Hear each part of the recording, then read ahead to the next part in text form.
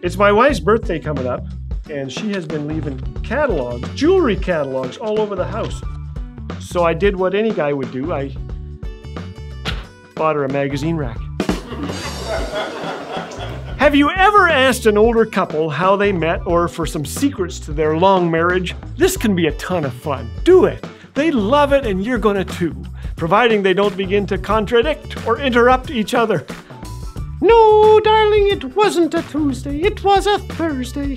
We weren't at that pizza joint at all. We drove for 4 hours in that ugly car you had with no heater and went skiing. Remember? Oh? You fell off the ski lift and landed on your head. I sat with you during the coma.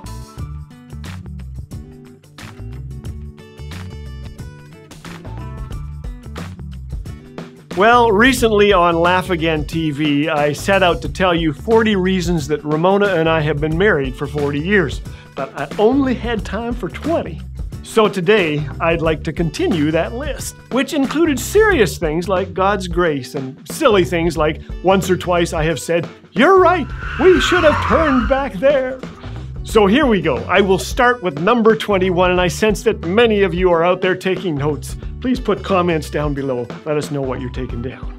I open jars and say, "You loosened it, baby." Even though we both know that it was my manly muscles that opened the jar. Gratitude. We go looking for God's goodness. We even pray before meals, especially when I cook them. I never buy her clothes without her present. She has to be right there. Why? The chances are 1 in 9,000 that I'll get her the right size, and the other 8,999 times she might be offended. When we apologize, we do not employ the words "but" or "if I offended you." We've learned to guard our hearts, mind our minds, and hold our tongues. I do not buy her jewelry, especially this. Ooh, that is a ring and a half. The jewelry Ramona wants, I can't afford. The jewelry I can afford, she doesn't want. Like this. Okay, I'm kidding. I have bought her jewelry, and she loves it.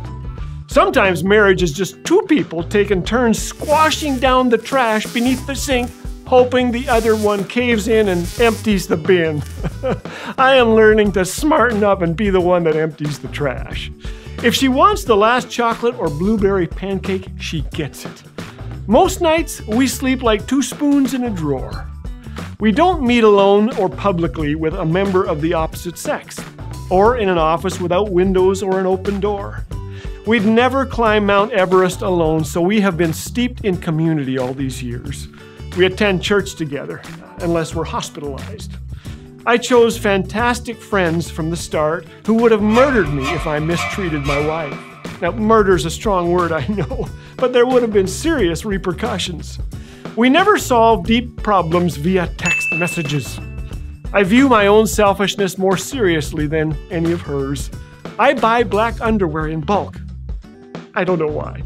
Once or twice she has said, "Here's the remote. Let's watch something manly." Hey everybody, welcome to the Endo Show. Happy Monday. We've learned the fine art of appreciation.